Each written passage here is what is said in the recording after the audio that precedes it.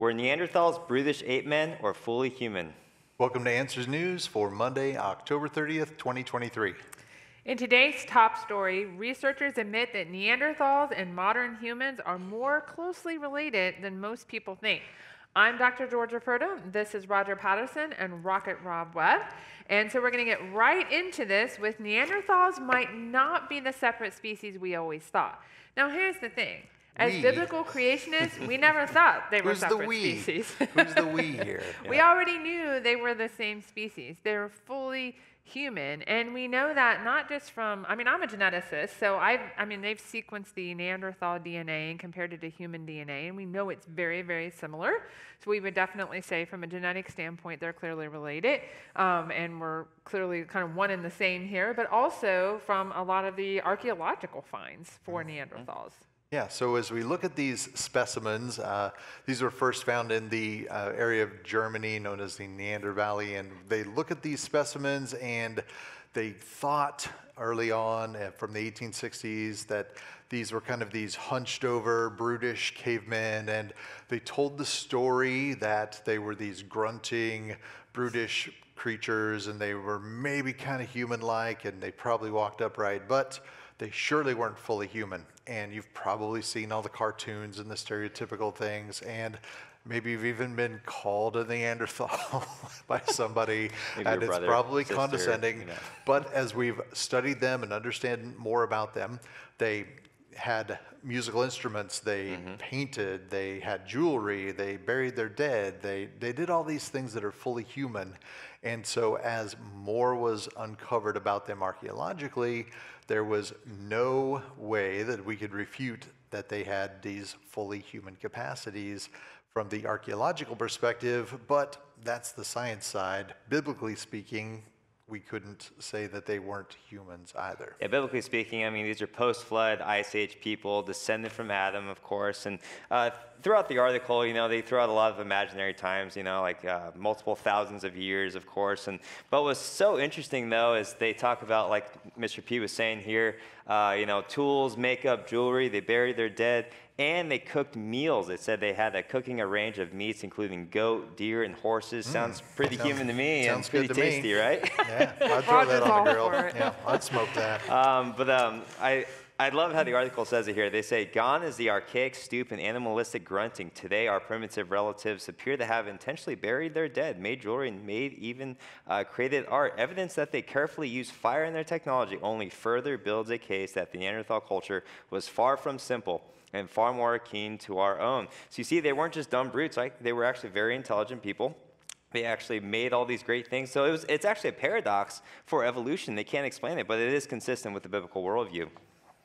And there are a lot of different human forms in the sense of, we talk about Neanderthals, but there's also Denisovans, which is another sort of more what they would call archaic human. There's Homo erectus, which is, again, should be Homo sapiens, because they've given them different species names, because supposedly they either diverged off of this ape-like ancestor from all of us, and they kind of went their own way, but this line became modern human, or they're somewhere in that line leading to modern human. But as we study them and understand them as much as we can from fossils, from archaeology, from DNA, we see that they're fully human, and they're just, God put a lot of variety even within the human form. And it's many audiences I know that I've looked out on over the years. Trust me, I can see some of those heavy brow ridges and some of those other things that are associated with Neanderthals. We still see some of those traits even in people today, but we're all human beings, right? Made in the image of God, descendant from Adam and Eve. Yeah, and as we think about all of those characteristics, it's genetic diversity that God's programmed in as they spread out after the flood. We see those things in different people groups, and it's a reminder to us that God has that diversity everywhere. And there's a term that pops up in here that we need to be careful of as we think about consuming different media reports and watching videos. The term here is cousins.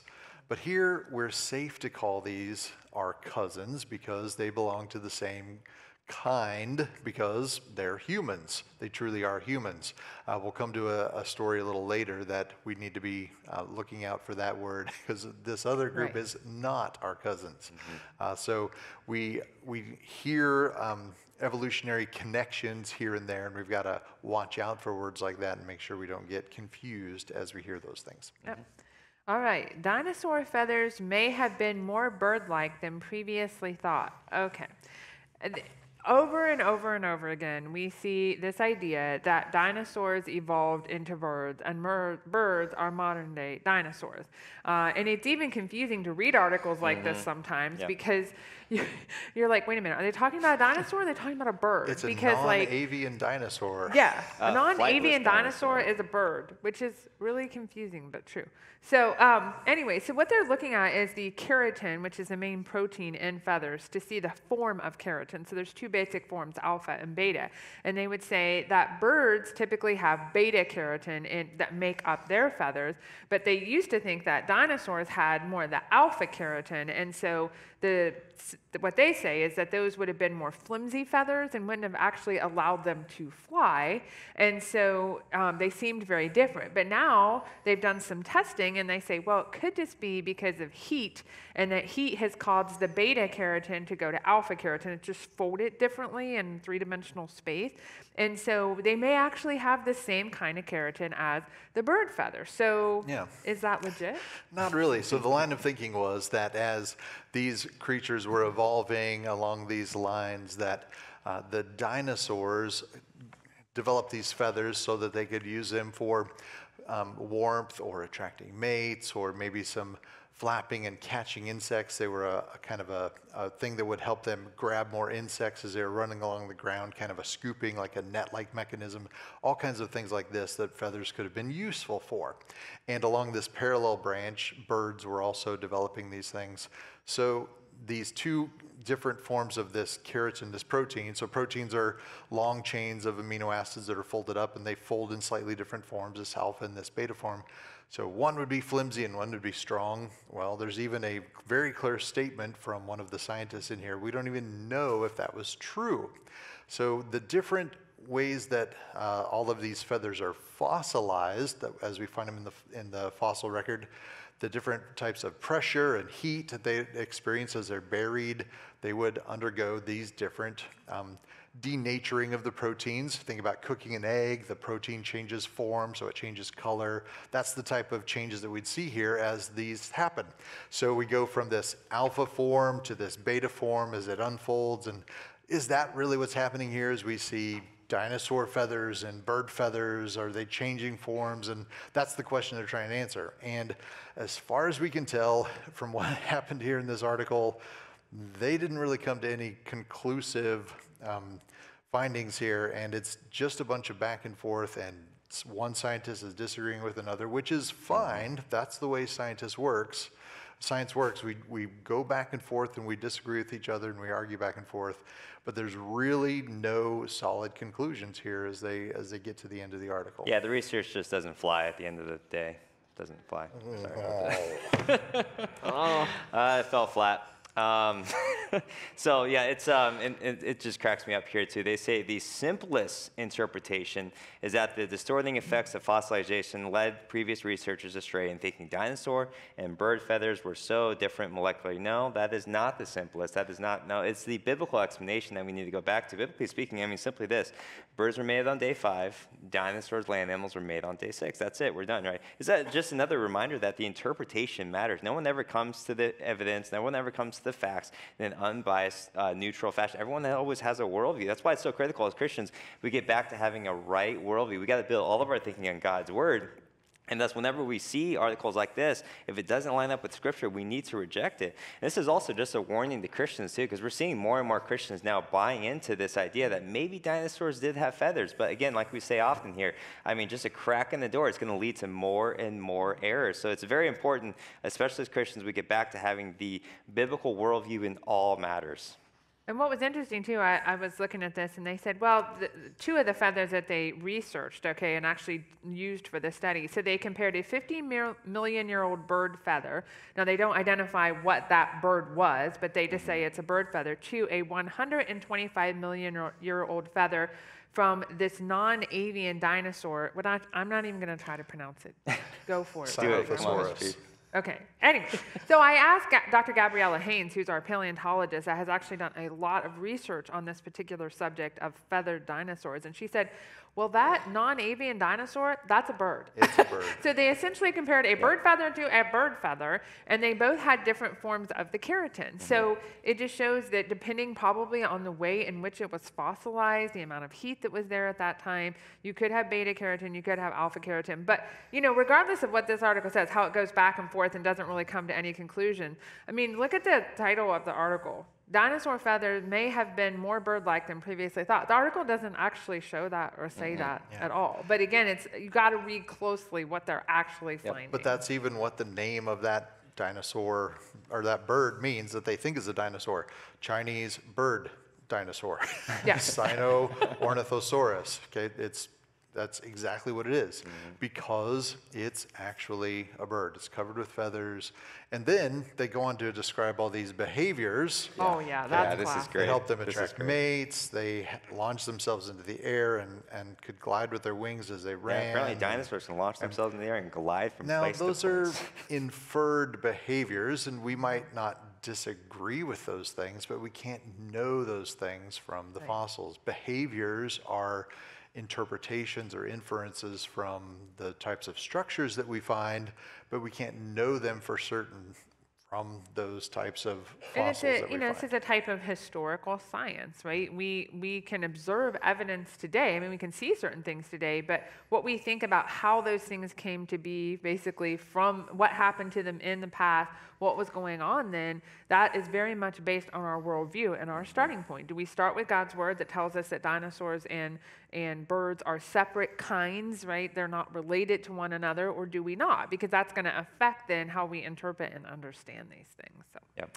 yep. All right, BC nurse, meaning British Columbia, risk losing license in witch trial over opposition to radical gender ideology. So Amy Ham is the name of this nurse, and basically what she did was she put up a billboard in British Columbia that said, "I heart J.K. Rowling." So J.K. Rowling is the author of the Harry Potter series, and she, heaven forbids, happened to think that men are men and women are women, and he's championed what's called safe spaces, right, for women and children, and so she was basically, this nurse was saying, I'm in agreement with her on that. And for that, she was charged as disseminating medically inaccurate information.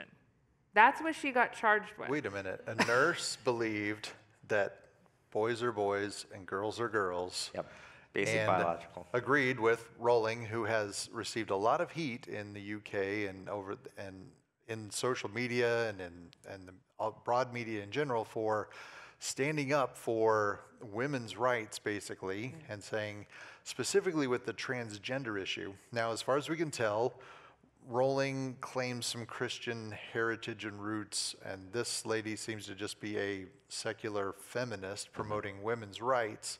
But they're trying to say women are having their rights taken away by transgender people who are trying to move into those spaces, men who are trying to move into the space of women using bathroom facilities and other types of spaces that women see as a violation of their privacy and of their rights and their access to those spaces, especially young girls who are endangered by those things at a much larger degree.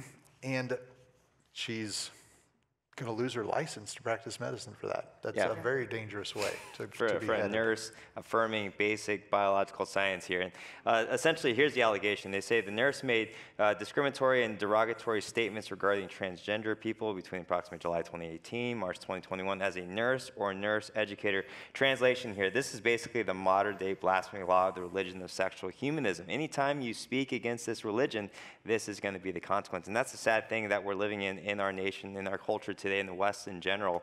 It just reminds me as a Christian, don't be afraid to boldly speak truth into a world that falls for lies every single day. We got to keep standing up for our free speech, really God-given rights. Otherwise, they will be taken away. So let's continue to be bold and let's continue to stand on God's word no matter the cost. Now, does that mean we should be using hateful words and being derogatory and mean toward people who are in a sinful lifestyle? No, we're not mean, and we don't promote violence. We don't do those things. We come to them with grace and truth, promoting the hope that they can find in Christ, to find their true identity, not in their sexuality, not in their physical bodies, not in any expression of their emotional identity, but who they are, who God has created them, and ultimately who they can be restored to in true union with Christ in the gospel message. It cracks me up with the double standard too, because they accuse her of hate speech, but then it says she followed the complaint against her. She received tens of thousands of messages that threatened her with hate and abuse. Right, so you see that double standard there. You see so much for tolerance, right? Yeah, that's what's always the irony of all of that, right? I mean, she has not actually said anything hateful or discriminatory or derogatory or treated her patients. She's had no complaints, nothing. And yet, you know, she's the one being accused of this, whereas all these other people, it's fine if they want to send her hate mail or do that. So, yeah, it's really going against her ability to have free speech, which is part of the Canadian laws and rules there that you're supposed to be able to have that. But more and more, it's being restricted in Canada to only certain kinds of speech. So it's really not free speech anymore. But as Rob said, Canada. Yeah, as Rob said, we do need to continue to stand up for that. And we'll talk about that a little more later, but regardless of whether something is legal or illegal, we still have to stand boldly on the truth of God's word and share the gospel, right? Regardless of what the consequences may be, we're called to obey God's law above man's law. Amen. All right, Montana judge keeps in place a ban on enforcement of law restricting drag shows, drag reading events. So this is one of those articles that you read it and you just, it's hard to imagine what is going through the mind of someone, especially a judge, so this is a federal court judge, in thinking this way. So basically there was a law in Montana that they wanted to get passed that would ban drag shows, you know, from libraries, which just makes sense, not allowing children to see these things. And the law basically would fine people. They might lose licenses. They would have to, they could be sued by children then when they got older if that caused them harm or damage. And so it seemed like a really good law, but this judge, and I quote, said, "There is no evidence before the court indicates that minors face any harm from drag-related events or other speech and expression critical of gender norms." So it basically saying that they have not presented any evidence to show that this is going to be harmful to these children. And you're just like, how is that possible? How could anyone possibly think that? Amazing. And this is happening in Montana. So I grew up out west, went to school in Montana.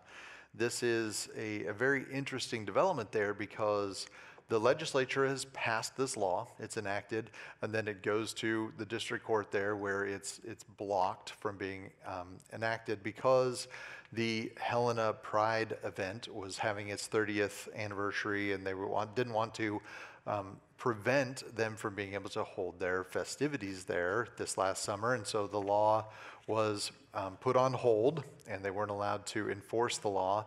And so the judge put this in place because they were afraid that this law would censor people from their free expression of all of these different activities that were laid out here in the law, and they might self-censor and not express all of these things in public, because if there happened to be minors present while they were doing these lewd acts, then they would be prosecuted under this law. Well, that sounds like shame, and a right form of shame, because you're doing a lewd act where there might be minors present. Maybe that's your conscience crying out to you, God doesn't want me doing these things. And God has put that sense into us that we know these things are wrong. But as Romans 1 describes, people have suppressed the truth in unrighteousness, and they move further and further down that path, and God gives them over and abandons them to those lusts. But God has given us the opportunity to have these laws in place to use the government to hold back some of that evil, and here this judge is overriding those things. But the individual's consciences are still stopping them from going ahead with doing these things. Yeah, the Apostle Paul says we all have a conscience, right? God has written his law on our hearts. That's how we know right from wrong. We don't have to have society or anyone teach us. We inherently already know these things to be wrong because God has given us that conscience, which it just amazes me, like Mr. P was saying here, that, basically with all of this in front of this judge here, he's blind to all of it. He's blind to the child abuse happening to these minors through all these drag queen story hours here. And then he talks about, well, we don't want to invite any anti-LGBTQ hostility, but think about the anti-Christian hostility, right? Do you ever think about the double standard there? Of course not. So, and then the judge also says here that the law was written would disproportionately harm not only drag performers, but any person who falls outside of traditional gender and identity norms. So he's only concerned about harm really to these drag queens and really these sexual perverts rather than the actual innocent children in front of us today. And this is just unthinkable one generation ago. I mean, one generation ago, this was obvious, this was plain as day. And I think this is just another sad consequence of a culture that has drifted away from the truth of God's word. You think about it, you abandon God's word, we're seeing the collapse of Christian morality all across the West. Judges 21:25 says, in these days there was no king in Israel. Everyone did what was right in his own eyes. And we're seeing the exact same thing today in our culture. We're seeing a culture that's bent on becoming their own authority. So then anything goes. No ultimate standard. Man decides what is truth, right? So there's no standard for ethics in this culture. But how do we fix it, right? That's always the number one thing. We take this information. What do we do? Well, it starts with us as parents, raising up the next generation to build all of our thinking on God's word. It also starts with pastors too, with Christian leaders standing for biblical truth. Stop compromising God's word to try to fit with what the culture says. We got to stop bowing down to what they say. We need to stand authoritatively and boldly on God's word in every single area. We got to be salt and light in this culture today to really take it back. It was interesting. One of the things they said is wrong with Montana's law. So this article is written by people who are not Christians. They said that the law is regulates speech based on its content and viewpoint without taking into account its potential literary, artistic, political, or scientific value, which there is none in a drag performance, okay? But yet they're trying to use that as a way to basically, say that, well, it has one of these things, so it still should be allowed. But again, and they've also blocked the ability to, so children can still have these surgeries and can still have this affirming, quote unquote, medical care. And in a separate law. Yeah, and so they're blocking that too. And you just think this is clearly a war on children, not just women. We talk about it a lot, but a war on children that are being allowed to be mutilated in the name of this ideology. And we have to stand up for these children in the face of this because they're just being so irreparably harmed by this. And it just saddens me. So who you vote for, like if you have a chance to vote for judges and vote for things, know what they stand for, know where they stand, because we can do something about this, I mean, with our votes and voting people into office who will stand for what is right as much as possible. And continue to pray for these judges that they repent, that they turn back to God's standard, because they will stand before a holy God in judgment for what they've done. They will. All right, preacher facing prison for holding Bible verse sign near abortion clinic. So this is in the UK, in an area near London. And so this is a Christian pastor who had this sign up there, and it's from Psalm 139. So this is clearly a verse that we use over in our Fearfully, Wonderfully Made exhibit. So it's not something that's specifically calling people murderers or saying murder is wrong or abortion is wrong, nothing like that, a verse like that, just saying we're fearfully and wonderfully made in the image of God, right? And yet he's facing up to 6 months in prison and more than $1,200 in fines just for holding a Bible verse in what's considered a buffer zone outside an abortion clinic. Yeah, he claims, I was deeply shocked to receive the summons, and I see this as a prosecution, as an attack on the Bible and free speech. I'm determined to defend myself and fight for justice. He looks at this zone that they've placed around many of these abortion clinics as basically an endorsement for abortion. And the way that the law is written, it's written in a way that tries to be neutral, and it doesn't allow for any type of protest or approval or disapproval of anyone coming into or going out of, or what's happening there in the clinic. So they're trying to be neutral, but the only thing that happens inside of that clinic is the death of the child who's inside of the mother's womb. And that's an act of murder that's happening there. So the only thing that's happening is murder. And so anything that's happening there is the sanction of that murder. And so all this gentleman is doing is proclaiming this Bible verse that acknowledges the sanctity of human life, and he's facing a potential $1,200 fine and up to 6 months in prison for that. And he's willing to face that and challenge this law. Back to what Dr. Purdom was saying earlier, he's willing to stand up in the face of this unjust law and stand on God's side and deal with those things and challenge this. And we hope to see him prevail in these things. Yeah, sadly, we're seeing this more and more, and just continues to be. And I like what he said here. He said, there's a huge principle at stake here. If we are not free to hold a sign with a verse from Psalm 139 on it in a London street, then none of us is free. And then I really like the way that this article also ends. It says, instead of lamenting this loss of life, we are industrializing it, making it ever easier to obtain a portion effectively on demand, and now we are criminalizing dissent. Here's the bottom line here. If you disapprove of child murder, if you stand for innocent life that's made in the image of God, you're going to be thrown in prison. That's essentially what it means. It just reminds me of Isaiah 5:20. It says, woe to those who call evil good and good evil. In other words, woe to those who call the murder of innocent children reproductive rights. Woe to those who call the slaughter of kids somehow health care, right? That's needed for women. As Christians, we got to keep standing for life, no matter the cost. Let's be salt and light in this culture. Our marching orders are from Proverbs 24:10 through 11. It says, if you faint in the day of adversity, your strength is small. Rescue those who are being taken away to death. Hold back those who are stumbling to the slaughter, because precious lives are on the line, guys. And like Mr. P was saying here, neutrality is a myth, right? There is no neutrality. We got to be standing up. And speaking of that, there's a very, very critical vote coming up next week for Ohio residents. It's called Issue 1.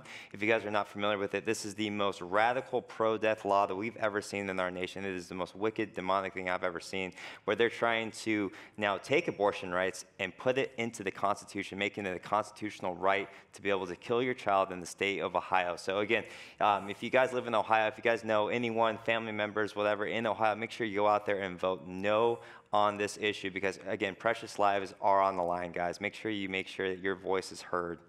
Yeah, and it amazes me, because I live in the area, obviously, how many commercials have been on TV trying to get people to vote for this, including one commercial. It just makes me sick every time I see it, of a pastor in a church telling people to vote yes for this issue. And it's so saddening, right? I mean, so sad to see even churches participating in this and willing to say things like that. So we really need to inform people and really help them understand this issue. Bring them here to the Creation Museum. Help them see the Fearfully and Wonderfully Made exhibit and all the great resources we have on that, because we need to raise a generation of children, again, that understand these are living human beings in their mother's womb, and they have a right to life. And so we want to do that. Yeah, speak up for those that can't speak for themselves. Have a voice for the voiceless. All right, the moon is 40 million years older than we thought. Tiny crystals from Apollo mission confirm. Okay, this is our weekly installment of how evolution has changed yet again. All right, they're constantly writing and rewriting the story, because that's what it is. It's a story based on man's ideas about the past rather than based on God's word. So they're actually analyzing zircon crystals that were taken from the Apollo 17 mission. So they've been there since 1972. So that's an amazing year, because I was born in that year. I was going to say, that's older than me. So all the way back then, they're now analyzing these things and finding out new things, so to speak, that the moon is actually 40 million years older. And it's all based, though, on their story of how the moon came about. The nebular disk model, the spinning solar system, all that collection. But there are a lot of disputes about how the moon formed, and this one seems very definitive that it's a collision model. That's one of the models out there. There are several other models. This one comes down really firm on the collision model, and there's all this language of this confirms this and this solidifies that, and all they're really doing is using a chain of assumptions. If this is true, then this is true, and if this is true, then that's true, and they work through this chain of assumptions to say the moon's 40 million years older than we thought. Yeah, this That's whole about study the is bottom based line. on, like Mr. Wu was saying, there's like this collision model. There was a colossal collision billions of years ago between Earth and the Mars-sized planet called Theia, or however you say it. Essentially took that and then based on some of the material that blasted off, then formed the moon, and then over millions and billions of years, it was covered by this magma ocean, and then solidified over time. That created these zircon crystals. So they think if they date these zircon crystals, they can figure out how old the moon is. But again, that all relies on the assumption. If the assumption is wrong, the conclusion is going to be wrong. That's what we see all the time with these evolutionary articles. They never question whether the model is actually true or not. And just a reminder here, I mean, when we're looking at the moon, they're talking about these direct age determinations and approaches. There is no direct measurement. It's not a There's not like a direct yardstick age. or some tag that shows you, yep, the Earth, the moon is this age. Again, it comes down to interpretation. And really, this whole research is based on the unobservable past, assumption upon assumption upon assumption, really naturalistic storytelling. Why? Well, it's because they need to have everything in the solar system formed by naturalistic processes, right? They refuse to give God the glory here. So, and guess what, guys? The Bible is the true history book of the universe. Anytime we have a question on history, we need to have a reliable historical document. When we start with God's word, we know the perfectly designed moon, it should not lead us to these naturalistic stories, but rather to glorify the God who made it on day 4 of creation week. Yeah. All right. So we're going to finish up here with just telling you about a few conferences we have coming up next year. So Answers for Pastors and Leaders 2024, Authority Answering Compromise. So this is a great conference. I enjoy going to it every year and seeing all the different speakers just talking about how encouraging pastors and Christian leaders to stand strong on the authority of God's word, which, as you can see, we need that more and more to raise up those next generation and to really inform their congregations and help them know to be able to do that well. So you can go to answersforpastors.org for more information on that. Also, next year, the Women's Conference, Reclaim, Overcoming the War on Women for the Glory of God. So we actually already sold out one conference for this, so we decided to add another conference. Why not? Our weekday conference, which is April 1st through the 3rd, so we still do have slots open for that. And just to give you an extra special plug, so as it turns out, the Speaker of the House was already slated to speak at this conference before he became Speaker of the House. So Mike Johnson, we'll see. He might be kind of busy, so we'll see. Yeah, I was going to say. He might be busy, but he's spoken at one of our previous women's conferences, and so he's really a great guy, and I hope he's able to make it. But we have a great lineup of speakers coming to that conference, so you can go to answersforwomen.org to find out more information about that, and then we do have a couple of resources to tell you about. So some things that we touched on today, our first article there dealing with humans and Neanderthals and all those issues. Really great resource, Searching for Adam. This is a biblical case, especially for those within the church who are questioning those things from a biblical perspective. There are many old earth creationists and others who even deny that from within Christianity. Great resource for that. And we love our kids and we want to train them up in the truth. I can't wait to be reading this with my granddaughter pretty soon. Okay, she'll be into dinosaurs and those things for sure. And great resource on dinosaurs. Speaking of the feathers issue and all I have 3 little pieces. ones, and I'm just going to say that they love this. Is one of their favorites. So. And then dealing with that issue with life, Dr. Purdom and Stacia McKeever have given us this amazing resource dealing with that life issue, especially for younger kids, helping them understand how they are made in the image of God, fearfully and wonderfully made, where life comes Build from. that biblical foundation that kids need today. Yep. So we love to equip you with great resources that are going to help you and your family and your church grow in those things and understand them from how God's Word teaches them to us. All right, we're out of time for today, so we'll see you back here next Monday at 2 o'clock. Bye. God bless.